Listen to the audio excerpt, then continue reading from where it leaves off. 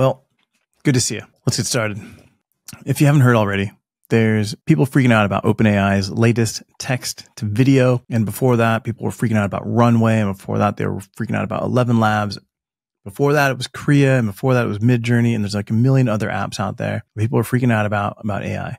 And I know that it feels like you're overwhelmed, maybe like you're not keeping up. Maybe you can feel a little bit jealous because you see people creating some really cool things out there with AI that you're not capable of doing. I feel the same way. Now, here's the thing. Stop it. Who cares? It's not a race. 90% of the shit that's out there that people are using AI to create is useless. It's just fluff. Now, I've seen a few examples of packaging that's been designed with AI because I'm focused on packaging. And this stuff has actually hit the shelves and people are promoting it on LinkedIn saying, look at my cool packaging that I made with AI. And it's like a bunch of ugly stand-up pouches and cans and random things that don't really tell a story. Yes, they may have been really, really fast to create, but it's not a race. Packaging and branding and product development is not about speed. It's about quality. It's about story. It's about connection. These are some of the things that are missing in AI right now because everybody's so enamored with the glossy images that it can generate. I mean, it's pretty damn cool. It can generate stuff that I can't create any other way. So it is kind of cool, but it's still pretty useless. Today, without a good story, a good concept, a strong strategy, storytelling, AI is not going to build you a brand, a product that's going to outsell anybody else. It's not going to take you from being a freelance artist to owning an 8-figure agency in a year. I know it all feels like this because people are talking about it, but it's not quite there. So instead of showing you all the crazy things that AI can do, I'm going to tone it down. I'm going to show you what AI is capable of doing when you're using it as a tool and you're creating with it, not letting it create for you. It's not in charge. You're in charge. So I'm going to show you how to be in charge. I'm the boss. We're going to do this by building something, a strong concept, the normal way, by asking questions, by exploring, concepting, creating. It's a collaborator. I kind of think of it as a second subconscious. It takes my ideas, bounces them around while I'm working on something else. I can throw an idea out at it. It can come back with something. I'll keep working on whatever it is that I'm doing, and these ideas just keep flowing. So it allows me to think a little bit faster.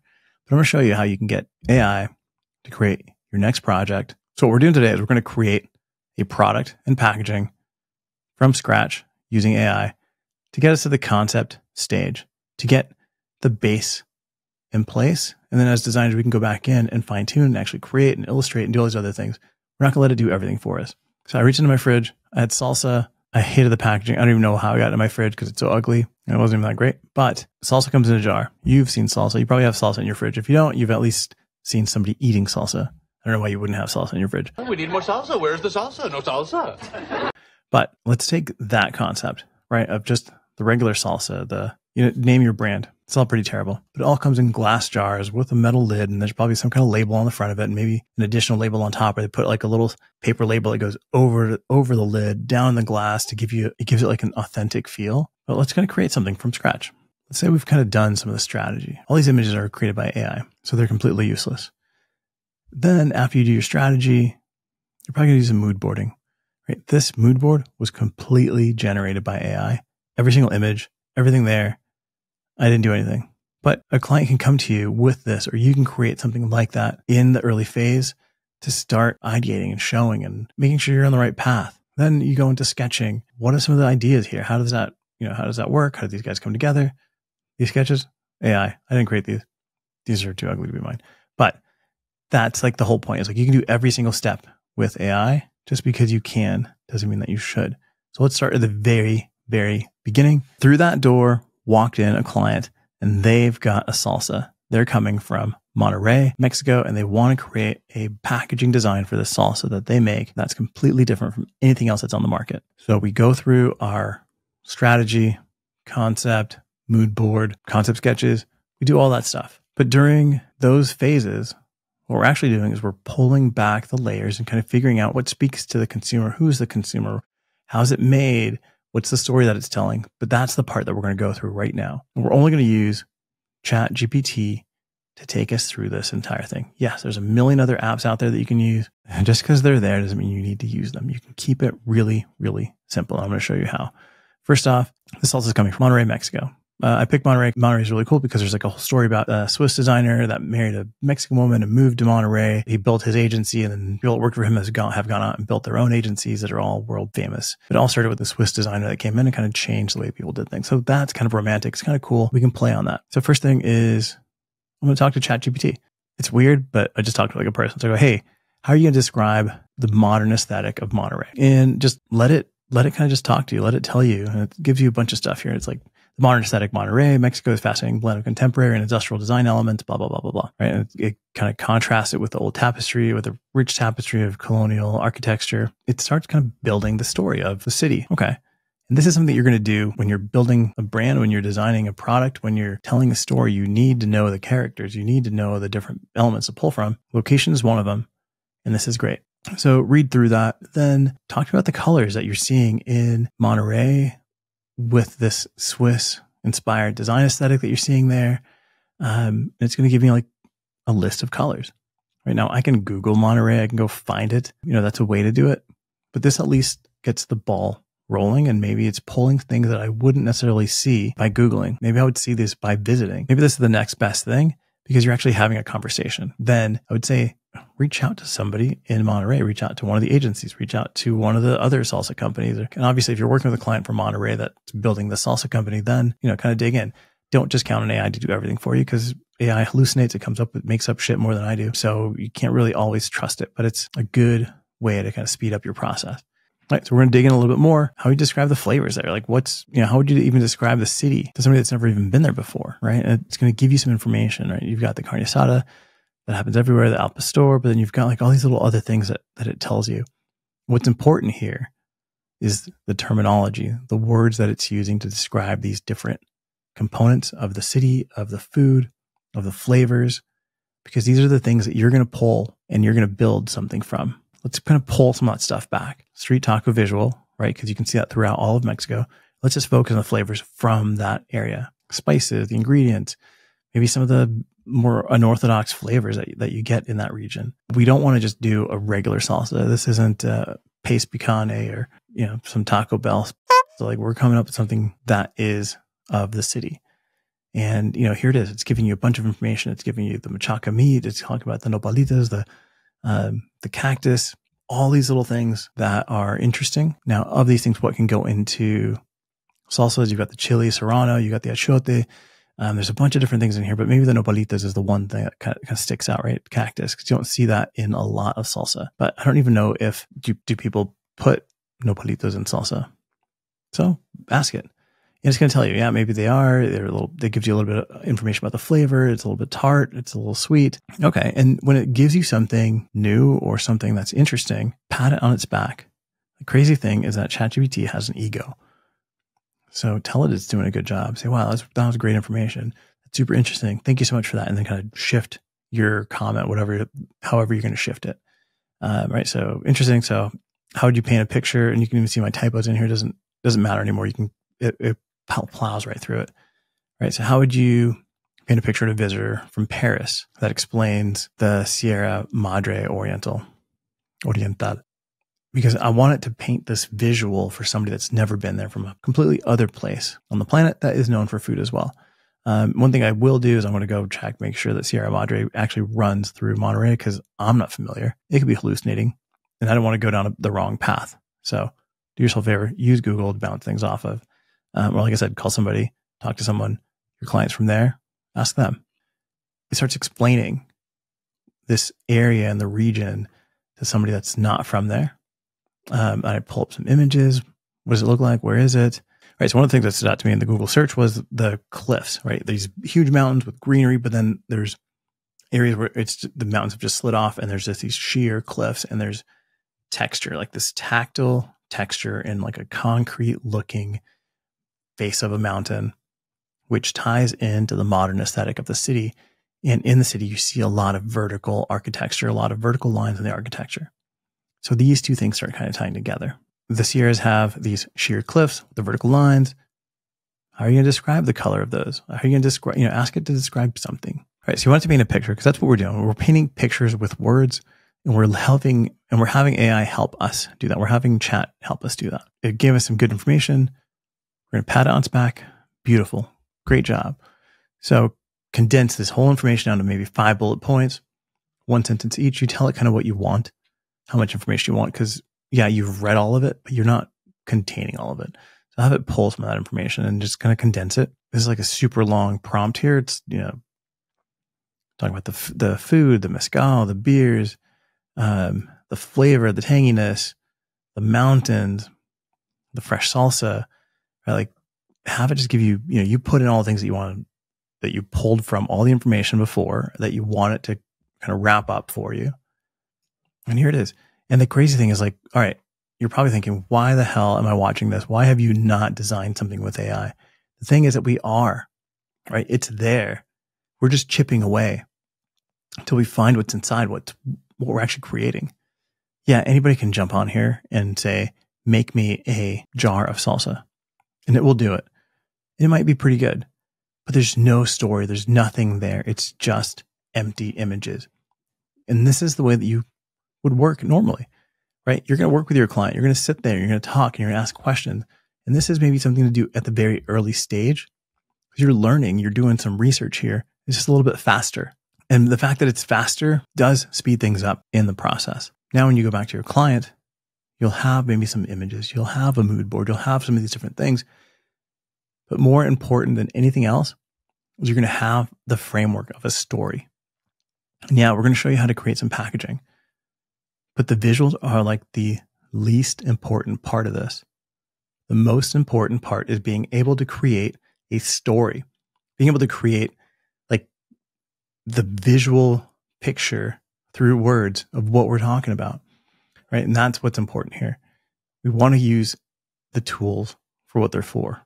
Midjourney makes pretty pictures of random shit, right? You can use it for marketing. You can use it for like billboards. You can use it for backgrounds. There's a lot of different ways to use it, but packaging isn't it. Not yet, not today. But this is, again, chipping away at that story. You're building something together. So, all right. So like, what if we want to, getting back to the salsa. All right. So getting back to the salsa, like what if we want to envision this city, but in the form of a container, right? In the form of a jar, what kind of words are we going to use? So it tells us, right? Maybe some innovative materials, right? Because there's some really modern architecture. So what are those? Maybe steel, maybe copper. There's some cultural motifs in here. We want to make sure that we're being sensitive to the area as well. I talked about some interactive elements. Maybe that's a little bit too far ahead for what we're doing. We're just doing salsa. We're not looking at building a Tron motorcycle. All right. Salsa is always packed in a glass container, blah, blah, blah, blah, blah. Right. We want to avoid the stereotypical images of Mexico, right? The cliches. What does that look like? What kind of imagery would we be pulling from? I haven't built anything yet, but I can start to see this. I can start to visualize it in my head of like what would make sense. I'm going back to the sheer cliffs. I'm going back to the materials. Maybe the jar has like a steel lid, like a pitted steel lid. We've got some really sharp facets on a glass bottle, right? Like all these little things start to play a role in what we're going to create. And we haven't created shit yet. And that's what's cool about this is you're just having a conversation. You're pumping the brakes to just get to know the project. And that's what AI is there to help you do. It's a tool. It's there to help you, not just create random shit because you're just going to waste your time, your client's time, and a lot of money developing some ugly packaging when you could really be creating a beautiful story. Right. So at this point, maybe I want to start looking at visuals. Maybe I want to start seeing what this looks like. And this is a lot faster, right? This would be maybe a day's worth of conversations that just happens throughout the day while I go and explore things. Maybe I go to a grocery store, maybe go try some flavors. Maybe I meet with the brand, taste, have a tasting. Like all these different things are part of the process. We're expecting to type in some words and get the packaging be done and move on and bill, $100,000 and get 30 of those a week. But that's not life. That's not the way it works, right? We've got to create a story, a compelling narrative, a reason for people to believe, a reason for people to pick up the jar, a reason for people to buy the product and keep coming back. AI is not going to do that. Right? So what if we ask it, what does this thing look like? We tie in the Sierra Madre. We talk about the cliffs. We talk about the modern aesthetic of the city, some of the flavors. And then I just ask him to put it together. Everything you've known, everything you've given me, all the prompts, everything you've responded to, what's that look like in a jar? And it generates it. And I got to be honest with you. I love this first concept. Yes, there's a mountain inside with these sheer cliffs that actually look like the real cliffs. But that's not what I care about, right? I'm not looking to make a diorama here. I'm looking to make a salsa jar, but this jar doesn't look like anything out there in the salsa space. I mean, this feels like a good first step, right? My sketches would never get to this point this far in, right? Even though in my mind, I felt like these facets, I felt that texture. I wanted to grab it and feel those ridges that are happening on the cliffs, those ridges that are happening on the buildings.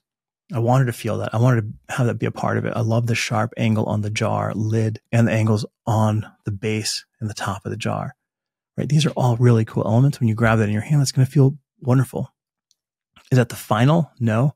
But you can always click on the little I button up there and it'll tell you what the prompt was. You could take that and send it to Midjourney and get your, see what it comes back with. There's really no point to do that. Just stay in here, keep exploring, keep building. This is just water. Asking more questions. We talk about the colors, the accents. What's that start to look like? And everything that it gives you is not going to be great, but let's see what we got. We get this jar with like some crazy lid, which is a cool image. Don't get me wrong. It's pretty neat. It still has the facets happening, but this is useless other than the colors.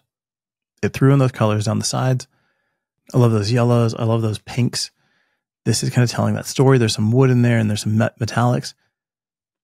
Those colors do tell a good story. The packaging is horrible, but it's a good start, right? Like these are the things that we can start doing. These are the things that we can start building, packaging and branding and messaging from, right? So now I want to maybe do something a little bit different, right? I want to keep the steel lid. I want to keep the still, the angled, the facets. I want to keep all those little terms in there. And it gives me some garbage. All right. But I still have all the information. I still have my own ideas. I can still build from what I've learned. I can still build from the conversations that we've had. Just because it gives me a bad response doesn't mean that this is something that, oh my God, I got to start from scratch. Just keep talking to it. Okay.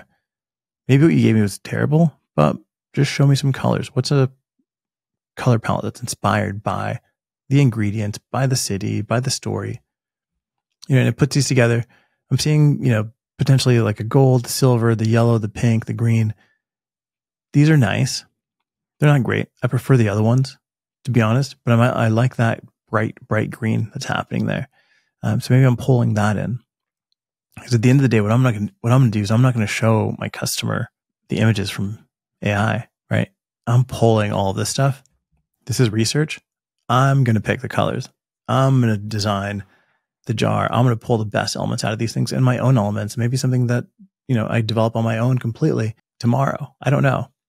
But again, this is just part of the process. We're doing this super fast and we're moving really quickly through this. But this is kind of the way that it works, right? Don't be super afraid. I wanted to see what these colors were. So, you can get some of the code.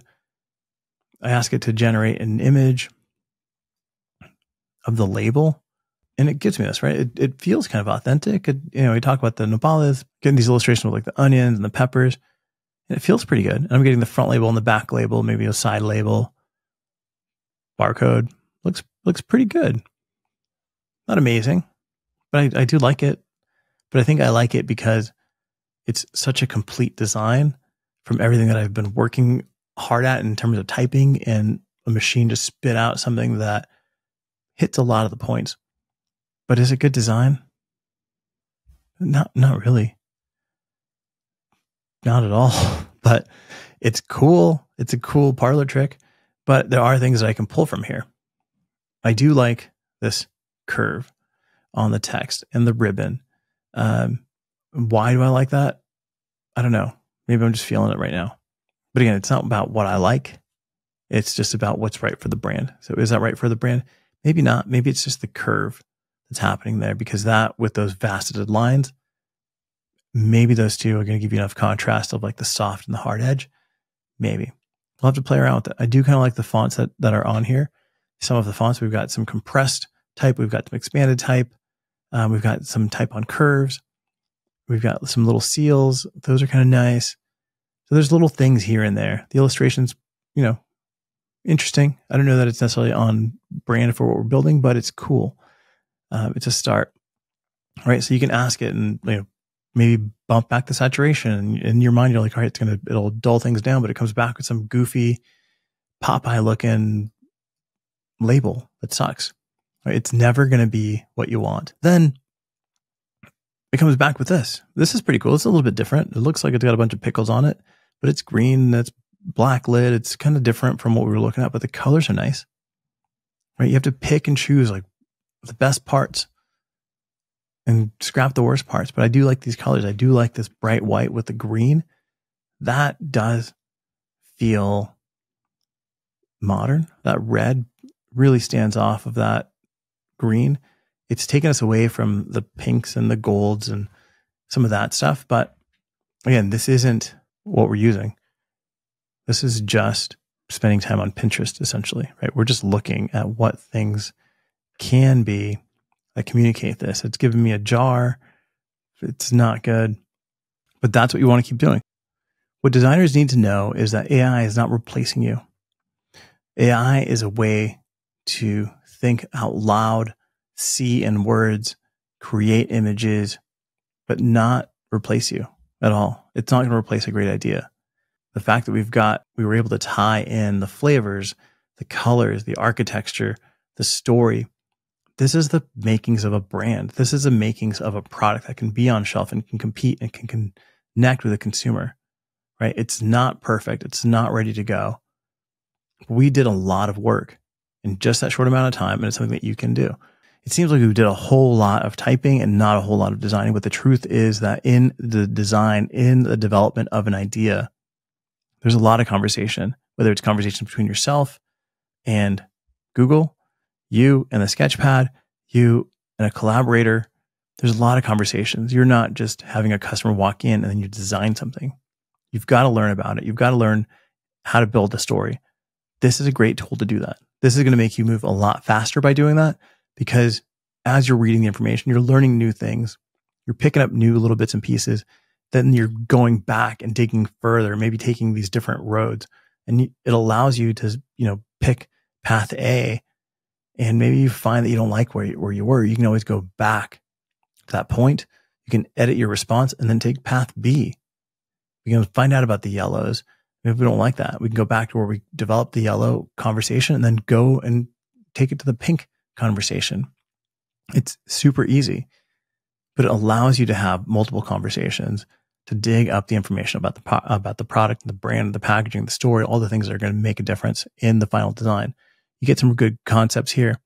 These are things that I would potentially show to a client as a sketch. Take these ideas, now start sketching them out and actually build something cool as a sketch that I could show. But then if you really want to do something quick, if you're looking for the parlor trick, if you want to do that, it's super easy. Same thing. Let's say Taco Bell was going to release a new salsa in a jar. Let's make it crazy. It's going to be purple. It's going to have black.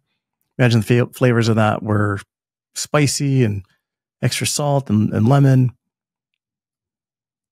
It's going to give you some information, right? Okay, well, this is kind of what the customers want. And you can look through that information, or you can just skip to it and say, hey man, make me an image. I love it. Show me the packaging design for this. Takes a second. That jar, that label, even can spell the name right, even has the logo twice. It has some filigree embossed. You got a purple label coming down to give it that authentic feel. Done. Seconds. But is that good? No. It's just amazing that it developed it so quickly, but it's not good. There's nothing there. There's no story. So don't waste your time doing that stuff. It's fun. You can spend hours doing that, but spend the time to actually build and craft a story. That's what AI is for. That's why I'm not showing you Midjourney. That's why I'm not showing you Runway, because who gives a shit about that? You want to use something that's actually useful today for you as a freelancer, as an agency, as a brand, as an entrepreneur. You can really find something out about the product that you're building and build a really beautiful story from it. Let's do one more example. We're going to go through and just build an entire packaging design for a salsa brand, super quick, but let's call it Taco Hell instead of Taco Bell. And instantly you get, what seems like a pretty good first round. It's got like a skull, and then let's build a mood board from it. It reverse engineers a mood board, shows you a bunch of skulls, similar illustration style, definitely the colors. Is it good? No, but we're doing the parlor trick, right? Parlor tricks aren't necessarily known for quality. What if we bring in like Patron? Okay, maybe that's a little weird, but could be cool. Maybe it's a collab between Taco Hell and Patron. And if we keep asking it to redesign the jar, asking it to add something here, add something there, maybe do a little bit of a shadow, create, add maybe different ingredients, different styles, it'll do that. These images are 100% amazing. They are mind-blowing quality images of bad design. But it can do that in seconds. And that's what I think we get amazed by. And it's not that great. This one I do like. I had it just regenerate with real ingredients. But this one I do like this. But I don't like it as like a standalone label. If we look closely at it, the vegetables make up this skull. It is pretty cool. The onion, the skull, the teeth. I can envision those teeth being replaced by corn kernels. With this salsa had corn in it. There's like a lot of different things that you can do with this. But again, is it a good design? No.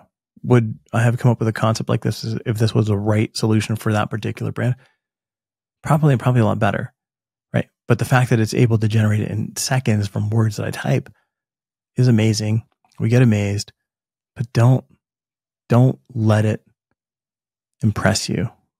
It's easy to be impressed by the quality of the images that are coming out, but don't forget, it's not about the quality of the image, it's about the quality of the idea.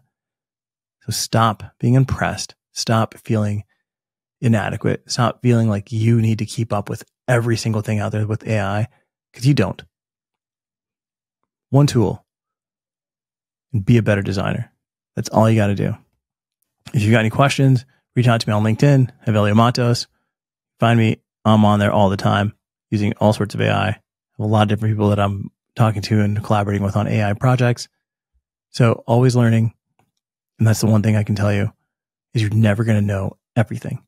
You're always going to feel left behind in one area or another. So just focus on the one that matters to you. And this is the one that makes the biggest difference in a designer's world. Everything else is a toy. Thanks.